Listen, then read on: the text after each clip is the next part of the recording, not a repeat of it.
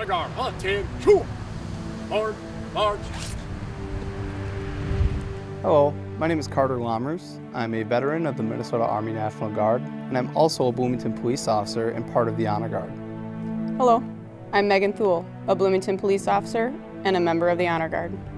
Today we are observing Veterans Day, an annual holiday to thank and honor living veterans who served honorably in the military in wartime or peacetime. At the 11th hour of the 11th day in the 11th month of 1918, the guns fell silent and the Great War, World War I, came to an end.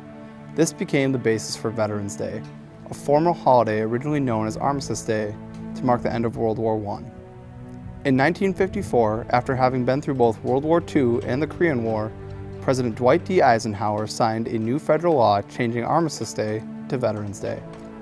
President Eisenhower called upon Americans everywhere to rededicate themselves to the cause of peace. Since then, Veterans Day has become a day to honor American veterans of all wars. All American veterans have placed their nation's security before their own bodies. Their sacrifice creates a debt that the American people can never fully repay. So today, we take the time to show our appreciation for the sacrifices the men and women of our military have endured. Arms. Right. Face. Forward. March.